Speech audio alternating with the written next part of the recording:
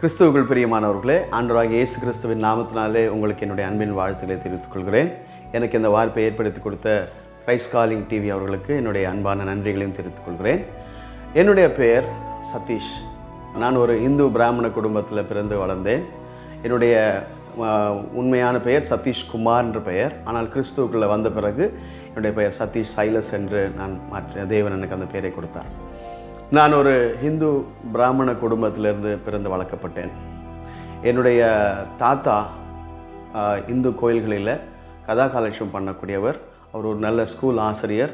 ஒரு சொந்தமான ஒரு ஸ்கூலை வைத்து நடத்தி கொண்டிருந்தார். அவருக்கு பிறந்த பிள்ளைகளில் என்னுடைய தாயானவள் அவங்க ரெண்டாவது மகளாக இருந்தாங்க. அவங்களுக்கு நாங்கள் பிள்ளைகள். எங்கள் அப்பாவுடைய பேர் எம் மோகன் ராவ், எங்கள் அம்மாவுடைய பேர் சுதாவல்லி. எங்கள் வீட்டில் மொத்தம் 4 பேர். எனக்கு முன்னாடி 3 அக்காங்க இருக்காங்க. நான் கடைசியாக ஒரே பையனாக அவங்க குடும்பத்தில் நான் பிறந்தேன். என்னோட 3 அக்காங்களுடைய பேர் மூத்தவர்கள் பேர் வாணி, ரெண்டாவது அக்காவோட பேர் பத்மா, 3வது அக்கா பேர் லதா. என்னுடைய பெயர் சதீஷ். இன்றைக்கு ஆண்டவர் என்னை அவருடைய சொந்த சாட்சியாக ஏற்படுத்தின, என்னுடைய வாழ்க்கையில் செய்த அவருடைய அற்புதங்களையும் அதிசயங்களும் சொல்லும்படியாக தேவன் இந்த வாய்ப்பை எனக்கு தந்ததுக்கு நான் ரொம்ப சந்தோஷப்படுகிறேன். உங்களை எல்லாரையும் சந்திப்பதில் நான் மிக்க மகிழ்ச்சி அடைகிறேன். அன்பானவர்களே, என்னுடைய சிறு பருவம் ஒரு பிராமண குடும்பத்தில் எப்படி இருக்குமோ அப்படித்தான் இருந்துச்சு. சிறு வயதிலிருந்தே எனக்கு எல்லா விதமான குடும்ப ஐதீகத்தின்படி, நியமங்களின்படி எல்லாவற்றையும் எனக்கு கற்றுக் கொடுக்கப்பட்டது. ஒவ்வொரு சம்மரும் எனக்கு நான் எங்கள் தாத்தா வீட்டுக்கு போயிடுவேன். அது 3ஆம் கிளாஸ்லேருந்து 4ஆம் கிளாஸ்லேருந்து நான் போயிட்டேன்னா அந்த சம்மர் லீவில் எங்கள் தாத்தா கூட தான் இருப்பேன். அவருடைய எல்லா பூஜை விஷயத்தில் நான் சின்ன வயசுலேருந்தே உதவி செய்வேன். அவர் காலையில் குளிச்சுட்டு ஈரத்துணியோடு இருப்பது போல் நானும் அந்த சின்ன வயதிலேயே அவரோட அந்த ஈரத்துணியை கட்டிக்கிட்டு எல்லா பூஜை காரியங்களையும் நான் உதவி செய்வேன். அந்த படங்களை துடைக்கிறது, அதுக்கு பொட்டு வைக்கிறது, பூ வைக்கிறது, அதுக்கு சந்தனம் பூசுறது, இப்படி எல்லா காரியங்களையும் சின்ன வயசுலேருந்தே நான் அவரோடு இருந்து அவர் சொல்லுகிற ஸ்லோகங்கள் எல்லாம் கற்றுக்கொள்வது, இப்படி தான் என்னுடைய வாழ்க்கையில் நான் இருந்தேன். சிறு வயதுலேருந்தே இது எல்லாத்தையும் நான் செய்து கொண்டு இருந்ததுனால எனக்கு வீட்டில் நான் ஒரே பையனாக இருக்கிறதுனால எனக்கு அதிகமான செல்லமாக என்னை வளர்த்தாங்க. நான் கேட்டதெல்லாம் எனக்கு வாங்கி கொடுத்தாங்க. ஆனால் அதே நேரத்தில் எங்கள் அப்பா ரொம்ப கண்டிப்பானவர், ரொம்ப கோவப்படக்கூடியவர். கோவப்பட்டாலும் அது பின்னாடி அன்பு இருக்குது. ஆனால் நிறைய எங்களை கண்டிப்பாக வளர்த்ததுனால எங்களை நிறைய ஒழுக்கத்தோடு வளர்த்தார். அந்த ஒழுக்கங்கள் எங்கள் குடும்பத்தில் நிறையவே இருந்துச்சு. அப்போது எங்களுடைய பள்ளி பருவம் 1965 எங்கள் அப்பா அசோக் லேலண்ட் என்கிற ஒரு தனியார் கம்பெனியில் வேலை கிடச்சி அவங்க சென்னைக்கு வந்துட்டாங்க. நாங்கள் ஆந்திரா, என்னுடைய பூர்வீகம் ஆந்திரா, நெல்லூர் என்ற பகுதியில் நாங்கள் எங்கள் அம்மா அப்பாலாம் பிளந்து வளர்ந்தவங்க. அங்கே தான் அதுவும் எங்கள் சொந்த ஊர். வேலை நிமித்தமாக அப்பா 1965 எண்ணூர் பகுதியில் இருக்கிற அசோக் லேலண்ட் என்ற கம்பெனியில் வேலை செய்யும்படியாக 1965 சென்னைக்கு வந்தாங்க. நான் 1973 பிறந்தேன். என்னுடைய பள்ளி பருவம் எல்லாம் நாங்கள் வசித்த திருவத்தியூர் என்கிற அந்த பகுதியில் தான், அங்கே தான் என்னுடைய எல்லா பள்ளி பருவமும் நடந்துச்சு. நான் 10ஆம் கிளாஸ் வரைக்கும் அங்கே தான் பள்ளி பருவம் நடந்துச்சு. அங்கேயே நான் பள்ளி பருவத்தில் படிச்சுட்டு கொண்டிருந்தேன். என் பள்ளி பருவத்தை முடித்த உடனே நான் பாலிடெக்னிக் சேர்ந்து படிக்க ஆரம்பித்தேன். இதுக்கிடையில் என்னுடைய 10வது வயசில் என்னுடைய மூத்த அக்காவுக்கு திருமணம் நடந்தது. எங்கள் சொந்த தாய்மாமன், அதாவது எங்கள் அம்மாவுடைய கடைசி தம்பிக்கு தான் எங்கள் பெரிய அக்காவை நாங்கள் கொடுத்தோம். அந்த குடும்பத்தில் எங்கள் சொந்த பாட்டி தான் எங்கள் அக்காவுக்கு மாமியாராக இருந்தாங்க. அவங்களுக்கு கல்யாணமாகி 11 வருஷம் 10 வருஷம் கிட்டத்தட்ட குழந்தைகள் இல்லாமல் இருந்தது. அதனால் நிறைய குடும்பத்தில் பிரச்சனைகள், போராட்டங்கள் இருந்தது. நிறைய அவங்களுக்குள்ளாக பேதங்கள் இருந்தது. ஒரு சரியான புரிந்து கொள்ளுதல், அண்டர்ஸ்டாண்டிங் இல்லாமல் காரியங்கள் நிறைய இருந்தது. இதனால் அவங்களுக்கு குழந்தைகளும் பிறக்காதனால நிறைய பிரச்சனைகள். குழந்தை பிறக்கலைன்னா ஒரு வீட்டில் ஒரு ஸ்திரீயை எப்படியெல்லாம் பேசுவாங்களோ அதெல்லாம், அந்த காரியங்கள்லாம் எங்கள் அக்காவுக்கு நடந்துச்சு. இதுக்கிடையில் அவங்களுக்கு இந்த மாதிரி இருக்கும்போது நிறைய கோயில்களுக்கு எல்லாவற்றுக்கும் போய் கொண்டு இருந்தாங்க. அவங்க தன்னுடைய எல்லா முயற்சிகளும் வீணாகி எப்படியாவது நமக்கு குழந்தை பிறக்கணுமேன்ற ஒரு ஏக்கத்தில் இருந்த பொழுது, அப்போது எங்கள் பாட்டி வீட்டில் பால் பாக்கெட் போடுவாங்க. அவங்க எங்கள் அக்காவோட மாமாவோட பேசும்போது அவங்க ஒரு ரட்சிக்கப்பட்ட கிறிஸ்தவங்க. அவங்க ஏசாமியை பற்றி முதலாக எங்கள் அக்காவுக்கும் எங்கள் மாமாவுக்கும் சொன்னாங்க. ஆரம்பத்தில் அவங்க ரொம்ப அதை எதிர்த்தாங்க, ஏற்றுக்கலை. ஏன்னா எங்கள் குடும்பம் ரொம்ப ஐதீக நிறைந்த குடும்பம்னால, கிறிஸ்தவர்கள்னாலே எங்களை பொறுத்த வரைக்கும் அவங்க கீழ் ஜாதி. அதனால் அவங்கள நாங்கள் சேர்க்கவே மாட்டோம். எங்கள் வயசு, நான் சின்ன வயசில் கூட எப்படிப்பட்ட சூழ்நிலை வளர்ந்து, ஜாதியோடைய காரியம் எங்கள் வீட்டில் ரொம்ப ஜாஸ்தி. சின்ன வயசுலேயே எங்கள் வீட்டுக்கு டாய்லெட் கழுவுறதுக்கு ஒருவர் வருவார். அவரை நாங்கள் வீட்டுக்குள்ளேயே சேர்க்க மாட்டோம், வீட்டை சுற்றி போகணும். அவரை பார்த்தாலே நாங்கள்லாம் பயந்து ஓடுவோம். அவர் நம்மளை போல் மனிதன் தான், ஆனால் அவர் வேறு மாற்று ஜாதின்றதுனால அவர்களை ரொம்ப ஏளனமாக நடத்துகிறத நான் எங்கள் வீட்டிலையே பார்த்துருக்கேன். அப்போ அது எனக்கு தெரியாது. ஆனால் எனக்கு சின்ன வயசுலேருந்தே சொல்லி கொடுத்ததுன்னா, நம்மெல்லாம் உயர்ந்த ஜாதி, நாம் அப்படி அவங்களோடலாம் போய் பேசக்கூடாது, அவங்களோட போய் சாப்பிடக்கூடாது. எனக்கு ஸ்கூலில் படிக்கும்போது கூட அப்படியெல்லாம் யாரோடையும் போய் வீட்டுக்கு போகக்கூடாது, சாப்பிடக்கூடாது அப்படின்னு சொல்லியே வளர்த்தாங்க. இப்படி இருக்கிற நிலைமையில் என்னுடைய பள்ளி பருவம் இப்படி நடந்துச்சு. என்னுடைய அக்காவுக்கு, பெரிய அக்காவுக்கு திருமணமாகி 9-10 வருஷம் குழந்தை இல்லாமல் இருந்துச்சு. அப்போது மிகவும் நெருக்கடியில் இருந்த பொழுது அவங்க 2-3 தடவை அவங்களுக்கு குழந்தை நிற்காமல் அபார்ட் ஆகிடுச்சு. அப்போ ஒரு தடவை மிகவும் சோர்ந்து போய் அப்போ அவங்க கடைசியாக சொல்லி, நீங்கள் ஆண்டவருக்கு ஒரு சான்ஸ் கொடுங்க, ஆண்டவர் ஏற்றுக்கொண்டு பாருங்கள், ஆண்டவர் உங்களுக்கு ஒரு அற்புதம் செய்வார் அப்படின்னு சொல்லி சொன்னாங்க. அப்போ அந்த தடவை அவங்க கன்சீவாக இருக்கும் பொழுது அது ரொம்ப ப்ராப்ளமேட்டிக்காக இருந்ததுனால, அப்போது அவங்க 2 பேரும், எங்கள் அக்காவும் மாமாவும் 2 பேருமா சேர்ந்து முடிவெடுத்து ஆண்டவரை ஏற்றுக்கொள்ளலாம். அது அதுவும் இல்லாமல் 1991 வருஷத்தில் ஒரு அனுபவம் அவங்களுக்கு நேர்ந்தது. நாங்கள் ஒவ்வொரு வருஷமும் புது வருஷம் ஆரம்பிக்கும்போது, ஜனவரி 1 ஆரம்பிக்கும்போது நாங்கள்லாம் குடும்பமாக ஏதாவது ஒரு கோயிலுக்கு போகிறது வழக்கம், இந்து கோயில்களுக்கு போகிறது வழக்கம். அப்படி ஒரு 1991 வருஷம் நாங்கள் சென்னையில் வடபழனியில் இருக்கிற ஒரு பிரசித்தமான ஒரு கோயிலுக்கு போய் அந்த ஒரு முதல் நாள் போகலான்னு சொல்லி நாங்கள் எல்லோரும் போனோம். அப்போ எங்கள் அக்காவும் மாமாவும் கூட வந்திருந்தாங்க. அப்போ அந்த நேரத்தில் நாங்கள் காலையில் போனவங்க சாயந்தரம் 3-4 மணி வரைக்கும் அங்கே கோயிலே க்யூவில் நின்றுட்டுருக்குறோம். அந்த நேரத்தில் எங்கள் மாமாவுக்கு ஆண்டவர் அந்த கோயிலில் ஒரு தரிசனத்தை காமிச்சார். அதாவது ஒரு செவத்தில் ஆண்டோடைய வசனம் எழுதின அந்த தரிசனத்தை பார்த்தார். வருத்தப்பட்டு பாரத் சுமக்கிறவர்களே, நீங்கள் எல்லாரும் என்னிடத்தில் வாருங்கள் அப்படின்ற ஒரு வசனம் அவர் கண்ணுக்கு தெரிஞ்சது. அப்போ ஏற்கனவே அந்த வசனத்தெல்லாம் அவர் இருந்த ஊரில் இருக்கும்போதெல்லாம் அவர் கிறிஸ்தவர்களை அவ்வளோ வெறுத்தார். என்ன பண்ணுவார்னா, வேண்டும்னே அந்த வசனத்துக்கிட்ட போயிட்டு அது மேலே துப்பிட்டு வருவார். அவ்வளோ தூரத்துக்கு கிறிஸ்தவர்கள்லாம் வெறுப்பு. ஆனால் அன்றைக்கு அந்த இடத்துல அவருக்கு அந்த வசனம் காண்பிச்சோன்னே அவருக்கு புரியலை. அதுக்கப்புறமா வீட்டுக்கு வந்து அந்த சகோதரி இடத்துல அதை சொன்ன பொழுது, ஆண்டவரனோடு பேசுகிறாரு, கடவுள் பேசுவாரா அப்படின்னு சொல்லிட்டு தான் முதல்ல அவங்க ஆண்டவரை நம்ப ஆரம்பித்தாங்க. அதுக்கப்புறமா எங்கள் அக்காவுக்கு அந்த வருஷம் அவங்க கன்சீவ் ஆனாங்க. சரி, இப்போ இந்த காரியத்தை ஆண்டவர் நமக்கு செய்தார்னா நம்ம ஆண்டவரை முழுமையாக ஏற்றுக்கலாம் அப்படின்ற ஒரு இடத்துல வந்த பொழுது ஆண்டவர் அவங்க ஏற்றுக்கிட்ட ஒரு சூழ்நிலை வந்துச்சு. அற்புதமான முறையில் ஆண்டவர் 9-10 வருஷம் கழித்து அவங்களுக்கு ஒரு பெண் குழந்தையை கொடுத்தார்.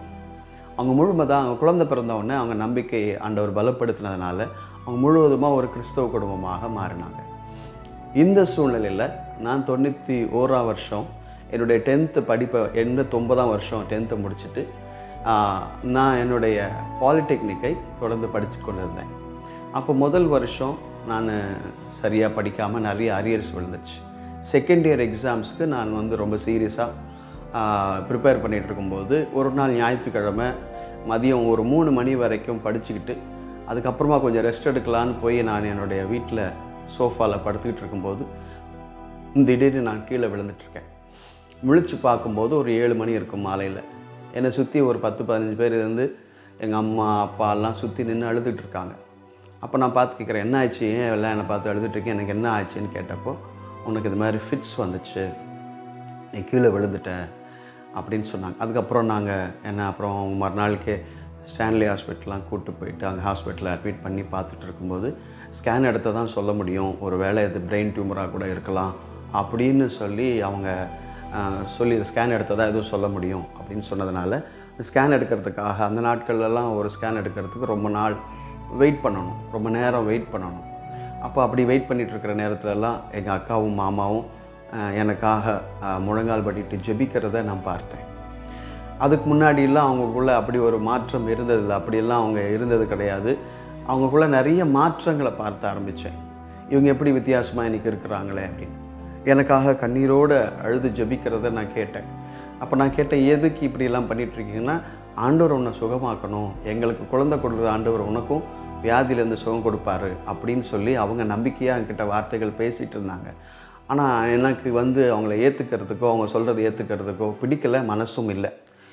அப்படி இருக்கிற சூழ்நிலையில் அன்றைக்கி அந்த ஸ்கேனெல்லாம் எடுத்துகிட்டு அப்புறம் அந்த ஹாஸ்பிட்டலில் இருந்து கொஞ்சம் கிட்டத்தட்ட ஒரு 20-25 நாள் நான் ஹாஸ்பிட்டலில் இருந்த அப்புறம் வீட்டுக்கு வந்த அப்புறம் அவங்க தொடர்ந்து என்கிட்ட பேச ஆரம்பித்தாங்க. ஆண்டவரை நீ நம்பு, உன் வாழ்க்கையில் ஆண்டவர் அற்புதம் செய்வார், அதிசயம் செய்வார். அதனால் டாக்டர்ஸுடைய அட்வைஸ் படி நான் வீட்டில் கொஞ்சம் நாள் இருக்க வேண்டியதாக போயிடுச்சு. வீட்டில் இருந்ததுனால எனக்கு அதுக்கப்புறமா கூட அடிக்கடி அந்த ஃபிட்ஸ் வந்துகிட்டே இருந்துச்சு. அதனால் எங்கள் அப்பா அம்மா என்ன சொன்னாங்க, நீ எங்கள் வீட்டுக்கு ஒரே பையன், உனக்கு எதோ ஆயிடுச்சுன்னா எங்களால் தாங்க முடியாது, நீ அப்புறம் கூட படிச்சுக்கலாம், நீ எங்கேயும் வெளியே போக வேண்டாம், நீ வீட்டிலையே இருந்துக்கோ அப்படின்னு சொல்ல ஆரம்பித்தாங்க. எனக்கும் அது ஆரம்பத்தில் நல்லா இருக்குதே, வீட்டிலே இருந்துக்கலாம் அப்படின்னு சொல்லிட்டு நானும் வீட்டில் தான் இருந்தேன். அப்படி இருக்கிற சூழ்நிலையில் கொஞ்ச நாள் அப்புறம் ரெகுலராக நான் மாத்திரை எடுத்துக்கிட்டே இருந்தேன். கிட்டத்தட்ட ஒரு 2-3 வருஷமாக மாத்திரை எடுத்துக்கிட்டே இருந்தேன். அப்போ ஆரம்பத்தில் ஒரு 6 மாதம் இருந்தபோது நல்லா, அதுக்கப்புறம் ஒரு 6 மாதம் கழித்து வரல. ஆனால் நான் தொடர்ந்து மாத்திரைகள் எடுத்துக்கிட்டே தான் இருந்தேன். ஆனால் 6 மாதம் கழித்து எனக்குள்ளாக ஒரு பயம் வர ஆரம்பிச்சது. இப்படியே இருந்தால் நம்முடைய எதிர்காலம் என்ன ஆகிறது? எனக்கு நிறைய ஃப்ரெண்ட்ஸ் இருப்பாங்க, இந்த நேரம் என்னை சுற்றி 10-15 பசங்க இருப்பாங்க, அவங்களோட தான் நான் எந்த நேரமும் நேரத்தை செலவு பண்ணிகிட்டு இருந்தேன். ஆனால் எல்லாரோடையும் இருந்தால் கூட என் மனசுக்குள்ளே ஒரு தனிமை இருந்துக்கிட்டே இருந்துச்சு, ஒரு வெறுமை இருந்துக்கிட்டே இருந்துச்சு, ஒரு பயம் இருந்துக்கிட்டே இருந்துச்சு. இந்த பயம் என்ன ஒரு நிலையில் என்ன ஆயிடுச்சுன்னா, என்னை தனியாக ஒரு அறையில் விட்டால் கூட என்னால் இருக்க முடியாது, பகலில் இருக்க சொன்னால் கூட என்னால் இருக்க முடியாது. பயம் எனக்கு அதிகமாக ஒரு விதமான ஒரு டிப்ரெஷனுக்குள்ளே, ஆழமான ஒரு டிப்ரெஷனுக்குள்ளே போயிட்டேன். என்னென்னா, என்னுடைய எதிர்காலம் என்ன ஆகும்? எல்லோரும் என் கூட இருக்கவங்க எல்லோரும் அவங்க படிக்கிறாங்க, சில பேர் வியாபாரம் பண்ணுறாங்க, சில பேர் வேலைக்கு போகிறாங்க. ஆனால் நான் மட்டும் வீட்டிலேயே உட்காந்துருக்குறேன். இப்படியே இருந்தால் நம்ம வாழ்க்கை என்ன ஆகும்? இந்த வியாதியோடு நம்ம எத்தனை நாள் இருக்கிறது அப்படின்னு நினச்சி நிறைய நாள் கவலையில், பயத்தில் தூங்காமல், நைட்லலாம் தூங்க மாட்டேன், மேலே மொட்டை மாடியில் உட்காந்து அழுதுகிட்டு இருப்பேன். அப்போ எனக்கு தூக்கம் வராது. அப்போ நான் தனியாக இருக்க பயப்படுறதுனால என்ன பண்ணுவேன்னா, நிறைய நேரம் என் ஃப்ரெண்ட்ஸோடவே இருக்க ஆரம்பித்தேன். என்ன தான் நான் ஃப்ரெண்ட்ஸோடு இருந்தாலும் அவன் நைட்டு 9 மணி ஆனால் எல்லாம் அவங்க வீட்டுக்கு போயிடுவாங்க. அப்போது எனக்கு தனியாக தூக்கம் வராதனால நான் எல்லா ஃப்ரெண்ட்ஸையும் ஒன்றா வர வச்சு எங்கள் வீட்டு மாடியிலேயே எல்லோரும் ஒன்றா படுக்கிற மாதிரி, எல்லோரும் இங்கே வாங்க அப்படி படுத்துக்கலாம். ஏன்னா எனக்கு தனியாக இருக்க பயம், எனக்கு தூக்கம் வராது. அதனால் அவங்களோட என்னுடைய நேரத்தை செலவு பண்ணால் என்னுடைய பயத்தை நான் தள்ளி போட்டுக்கலாம், அப்படி அது பண்ணிக்கலாம் அப்படின்னு நினச்சேன். அப்படியும் பார்த்தா நைட்டு 12-1 மணி வரைக்கும் பேசுவோம். ஆனால் அவங்க எல்லோரும் தூங்கிடுவாங்க. அதுக்கப்புறமா எனக்கு தூக்கம் வராது. அந்த 1 மணிக்கு அப்புறம் நான் அந்த மாடியில் உட்காந்துக்கிட்டு தனியாக உட்காந்துக்கிட்டு அழுதுகிட்ருப்பேன். என்னோடய வாழ்க்கை இப்படி ஆயிடுச்சு. இவங்க எல்லாருக்குமே அவங்கவுங்க செய்கிறதுக்குன்னு ஒரு வேலை இருக்குது, படிக்கிறதுக்குன்னு ஒரு வேலை இருக்குது. ஆனால் எனக்கு ஒன்றுமே இல்லை, நான் வீட்டில் தான் இருக்கிறேன், என் நிலைமை என்ன ஆகும்? இப்படியே இருந்தால் என் எதிர்காலம் என்ன ஆகுங்கிற பயம் எனக்கு நாளுக்கு நாள் அதிகமாகிட்டே இருந்துச்சு. அப்போது நான் என்ன பண்ணேன்னா, வாரம் சென்னையில் பிரசித்தி பெற்ற ஒரு கோயிலுக்கு, நான் இருக்கிற இடத்துலேருந்து அந்த கோயில் கிட்டத்தட்ட ஒரு 20-30 கிலோமீட்டர் இருக்கும். பஸ்ஸில் தான் போகணும். வாரமும் நான் விரதம் இருந்துட்டு அந்த கோயிலுக்கு போவேன். போயிட்டு அந்த கோயிலில் போய், அந்த கோயிலில் விசேஷம் என்னென்னா, அந்த விக்கிரகத்தை கையில் நான் தொட்டு கும்பிட்டுக்கலாம். அதனால் அதுக்கு க்யூவில் நிற்பாங்க. நான் சாயந்தரம் 4 மணிக்கெல்லாம் அங்கே போயிடுவேன். போயிட்டு அந்த க்யூவில் நின்றுட்டு, அந்த வரிசையில் நின்று, அந்த என் டேர்ன் வரும்போது அந்த விக்கிரகத்தினுடைய காலை பிடிச்சிட்டு கெஞ்சுவேன், அழுவேன். எனக்கு இந்த பயத்துலேருந்து விடுதலை தாங்க, என்னால் நிம்மதியாக இருக்கு, எனக்கு யாருக்கிட்டையும் சொல்லிக்க முடியல, சொன்னால் எல்லோரும் கிண்டல் பண்ணுறாங்க, என்னை எல்லோரும் வெறுப்பேற்றுறாங்க, என்னால் முடியலை, எனக்கு இந்த பயம் என்னை மனசில் படப்படன்னு அடிச்சுக்கிறதுனால நிறைய நேரத்தில் எனக்கு நெஞ்சு வலிக்குது, எனக்கு இந்த பயத்துலேருந்து விடுதலை வேணும் அப்படின்னு அழுவேன். அப்புறம் பின்னாடி இருக்கிறவங்க தட்டுவாங்க, போப்பா அப்படின்வாங்க, தள்ளி விட்டுருவாங்க, சில நேரத்தில் தள்ளி விட்டுருவாங்க. நான் எழுந்து போயிட்டு மறுபடியும் அந்த க்யூவில் போய் பின்னாடி நிற்பேன். இதுக்காகவே சீக்கிரம் போயிடுவேன். அந்த கோயிலே கிட்டத்தட்ட ஒரு 5-6 மணி நேரம் இதை தான் நான் செஞ்சிட்ருப்பேன். அழுவேன், கதறுவேன். அப்புறம் ஒரு இடத்துல அந்த விக்கிரகத்துடைய பாதத்தை பொதிச்ச மாதிரி ஒரு இடம் இருக்கும். அந்த இடத்துல போய் கொஞ்ச நேரம் அந்த காலை பிடிச்சி அழுவேன், கண்ணீர் விட்டு அழுதுருக்கிறேன். எனக்கு என் பயத்திலேருந்து விடுதலை தரேன், எனக்கு நிம்மதி வேணும். எனக்கு அப்போ கரெக்டாக 17-18 வயசு. 17 வயசு கரெக்டாக. அப்போது எனக்கு என் பயத்திலிருந்து எனக்கு விடுதலை வேணும், என்னை எப்படியாவது காப்பாற்றுங்க அப்படின்னு நான் கதறியிருக்கிறேன். அந்த மாதிரி சூழ்நிலையில் இருந்தபொழுது எனக்கு இரவு நேரத்தில் நான் தனியாக இருக்கிறதுனால 3 தடவை நான் தற்கொலை பண்ணிக்கலான்னு முயற்சி பண்ணேன். 2 தடவை கிணத்துல போய் குதிச்சிடலான்னு முயற்சி பண்ணேன். எங்கள் வீட்டு கீழே ஒரு கிணறு இருக்குது, அந்த கிணத்துல போய் குதிச்சிடலாம். குதித்த பிறகு காலையில் எல்லோரும் பார்த்துருவாங்களே, அசிங்கமாயிருமே, நம்ம இங்கே குதிச்சா இப்படி குதித்து செத்து போயிட்டா சாகலைன்னா என்ன ஆகும், அசிங்கமாயிரும். அதனால் மாடியிலேருந்து குதிச்சிடலான்னு சொல்லிட்டு வாட்டர் டேங்க் மேலே கூட ஏறியிருக்கேன். வாட்டர் டேங்க் மேலே ஏறி போய் குதிக்கலான்னு கூட போனேன். ஆனால் அதுக்கும் தைரியம் இல்லை. என்னுடைய நிலைமை, என்னுடைய நிர்பந்தம் என்னென்னா, சாகவும் எனக்கு தைரியம் இல்லை, வாழவும் எனக்கு முடியலை. இப்படிப்பட்ட சூழ்நிலையில் நான் ரொம்ப சோர்ந்து போயிட்டு, யாராவது வந்து எங்கள் வீட்டுக்கு விருந்தாளி வருவாங்க, என்னை பார்க்குறதுக்கு வருவாங்க, நான் உடம்பு சரியில்லை, என்னை பார்க்க வருவாங்க. பார்த்துட்டு வந்துட்டு எல்லாத்தையும் பார்த்துட்டு, சரி இப்போ நல்லா தானே இருக்குது, உன் ஃப்யூச்சரை பற்றி என்ன யோசிச்சுருக்க அப்படின்னு யாராவது என்கிட்ட கேட்டாங்கன்னா, அந்த நாள் முழுவதும் நான் சாப்பிட மாட்டேன், தூங்க மாட்டேன், யார்கிட்டையும் பேச மாட்டேன். எனக்கு அந்த ஃப்யூச்சர்னு சொன்னாலே எனக்கு பயமாக இருக்கும். அடுத்தது என்னுடைய வாழ்க்கையினுடைய எதிர்காலம் எப்படி இருக்க போகுதுங்கிற ஒரு பயம் எனக்குள்ளே அதிகமாக இருந்ததுனால, யாராவது அதை பற்றி விசாரித்தாங்கன்னா அன்றைக்கி ஃபுல்லாக நான் தூங்க மாட்டேன், அன்றைக்கி ஃபுல்லாக யாரோடையும் பேச மாட்டேன். ஆனால் என்னை சுற்றி நிறைய பேர், என் ஃப்ரெண்ட்ஸ் எப்போவுமே இருப்பாங்க, 10-15 பேர் இருப்பாங்க. எல்லாரும் என் கூட இருந்தாலும் என் மனசு, உள்ளான மனுஷனுக்குள்ளே ஒரு தனிமையும் ஒரு பயமும் எனக்குள்ளே இருந்துக்கிட்டே இருந்துச்சு. இதிலேருந்து என்னை விடுதலை ஆக்குறதுக்கு யாருமே இல்லை. நான் என்னென்னமோ செஞ்சு பார்த்தேன். அந்த கடவுளுடைய பேர்கள்லாம் புக்காக எழுதி அதை சொன்னாங்க, அப்படி எழுதினா நல்லாயிருக்கும் அப்படின்னு சொன்னாங்க, நல்ல பலன் கிடைக்கும்னு. அதுக்காக எத்தனையோ புஸ்தகங்களை, புக்ஸை வாங்கி எழுதிட்டு அந்த நாமத்தை திரும்ப திரும்ப சொல்லிக்கிட்டே. ஆனாலும் எனக்கு எந்த மாற்றமும் இல்லை. இப்படியே இருக்கும்போது சரி, இங்கே இருந்தால் தான் இங்கே சென்னையில் இருந்தால் தான் படிக்க முடியல, நம்ம ஒரு இடம் மாற்றத்துக்காக நம்ம சொந்த ஊருக்கே போகலாம் அப்படின்னு சொல்லி எங்கள் அக்கா வீட்டுக்கே போகலான்னு சொல்லிட்டு ஒரு நாள் நான் யோசித்து எதையாவது ஒன்று பண்ணி ஒரு டிகிரியோடு வரணும். சென்னைக்கு திரும்ப வந்தால் டிகிரியோடு வரணும், இல்லாட்டி சென்னைக்கு வரக்கூடாது. என் ஃப்ரெண்ட்ஸ்க்கு எல்லாருக்கும் சொல்லிட்டேன், நான் உங்கள் சொந்த ஊருக்கு போகிறேன், அங்கே போய் படிக்க போகிறேன், காலேஜில் சேர போகிறேன், இங்கேயே இருக்க போகிறதில்ல, என்னுடைய எதிர்காலத்தை நான் பார்த்துக்கணும் அப்படின்னு எல்லாருக்கும் சொல்லிட்டேன். சரிடா, நீ எல்லாருமே எனக்கு சந்தோஷமாக என்னை வழி அனுப்பிச்சாங்க. நான் என் பெட்டியெல்லாம் எடுத்துக்கிட்டு எங்கள் ஊருக்கு போகிறது பஸ் ஏறி உட்காந்த உடனே அக்கா வீட்டில் தான் போய் தங்கணும். முதல்ல எனக்கு வந்த தாட்டு, ஐயோ அக்கா வீட்டுக்கு போனால் மறுபடியும் அவங்க ஏசுன்னு சொல்லுவாங்க, பைபிளை படின்னு சொல்லுவாங்க, இது எனக்கு வேண்டாம் அப்படின்னு சொல்லி பெட்டி எடுத்து கடகடன்னு இறங்கிட்டேன். எனக்கு வேண்டாம் இந்த வாழ்க்கை. அப்படி இறங்கி வெளியே வந்துட்டேன். அப்போ மறுபடியும் வெளியே வந்துட்டு, பஸ்ஸை விட்டு வெளியே வந்துட்டு மறுபடியும் யோசித்தேன், சரி அவங்க எப்படி இருந்தால் என்ன, நமக்கு டிகிரி வேணும். இப்போ இது நான் இல்லாமல் நான் அவங்க வீட்டுக்கு மறுபடியும் நான் சென்னைக்கு என் ஃப்ரெண்ட்ஸ் கிட்ட நான் போய் எப்படி முகத்தை காட்டுறது, எல்லார்ட்டையும் சொல்லிட்டு வந்துட்டேன். மறுபடியும் நான் சென்னைக்கு போக முடியாது, நான் எப்படியாவது ஊருக்கு தான் போய் ஆகணும். மறுபடியும் அதே பஸ்ஸில் போய் உட்காந்து ஏறி என் ஊருக்கு போனேன். ஊருக்கு போனது எங்கள் அக்கா வீட்டுக்குள்ளே கூட போகல, வாசல்லையே பைய வச்சுட்டு அங்கே இருக்கிற எல்லா காலேஜுக்கும் போய் சுற்றி பார்க்க ஆரம்பித்தேன், அட்மிஷன் இருக்குதா அப்படின்னு. பார்த்தா எல்லா காலேஜஸ்லேயும் அட்மிஷன் க்ளோஸ்டு, இந்த வருஷம் அட்மிஷன் கிடையாது அப்படின்னு சொல்லிட்டாங்க. நான் ரொம்ப சோர்ந்து போயிட்டேன், ரொம்ப மனசு உடஞ்சி போயிட்டேன். எனக்கு ரொம்ப என்ன பண்ணுறதுனே தெரியல. நிறைய நம்பிட்டு வந்தேன், மலை போல் நம்பிட்டு வந்தேன், இதுவும் எனக்கு வாய்க்கலையே, இதுக்கப்புறம் நான் எப்படி வாழ்கிறது, இப்போ நான் சென்னைக்கு போக முடியாது, ஒரு வருஷம் நான் இங்கே எப்படி இருக்கிறது, ஒன்றுமே படிக்காமல் இங்கே எப்படி இருக்கிறது அப்படின்ற ஒரு கேள்வி எனக்குள்ளே பயந்து அன்றைக்கி நைட்டு எனக்கு மறுபடியும் ஃபிட்ஸ் வந்துச்சு. அந்த ஃபிட்ஸ் வந்த நைட்டு நான் அன்றைக்கி நைட் நான் மறுபடியும் யோசித்தேன், இதுக்கப்புறமா நான் இந்த வியாதியோட எத்தனை நாள் போராடுறது, நம்ம எதை செஞ்சாலும் எதை நினச்சாலும் செய்ய முடியல, எல்லாமே தோல்வியாக போகுது. ஒரே ஒரு தீர்வு, நான் செத்து போயிட்டால் தான் இந்த பிரச்சனைக்கெல்லாம் தீர்வு, நான் சாகலாம் அப்படின்னு முடிவு பண்ணிட்டேன். அப்போது எங்கள் தாத்தா பாட்டி வீட்டில் தான் இருக்கேன், அக்கா மாமா அங்கே தான் இருக்காங்க. நாளைக்கு நான் செத்து போயிடணும் அப்படின்னு சொல்லிவிட்டு அன்றைக்கி இரவு சனிக்கிழமை நான் எங்கள் தாத்தா வீடு ரொம்ப பெரிய வீடு, இந்த தெருவில் ஆரம்பித்து எல் ஷேப்பில் அந்த தெருவில் போய் முடியும், பெரிய வீடு. எனக்கு அந்த சின்ன வயசு ஞாபகம்லாம் வந்துச்சு.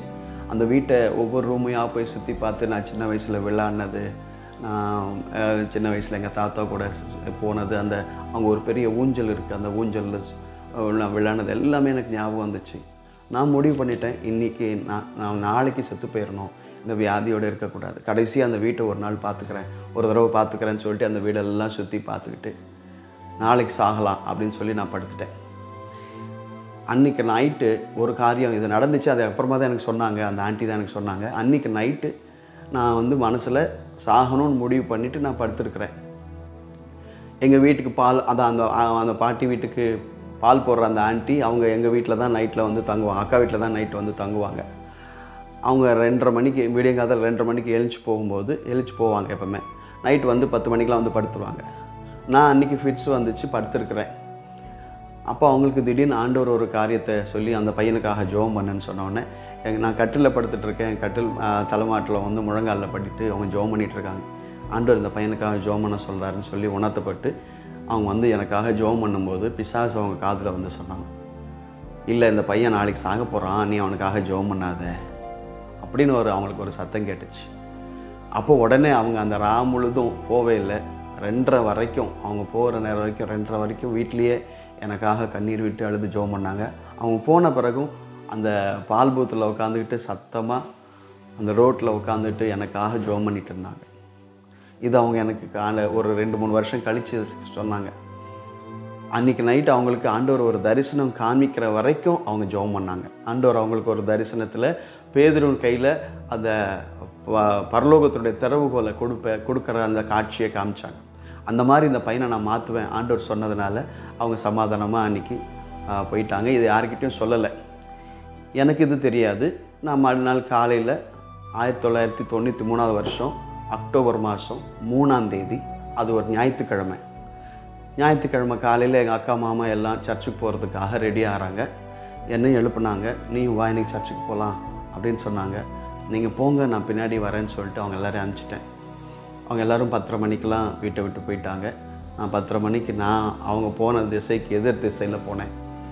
வெளியே போனேன், எங்கே போனேன்னு தெரியாது, ஆனால் சாகணும்னு போனேன்னு நான் போனேன்.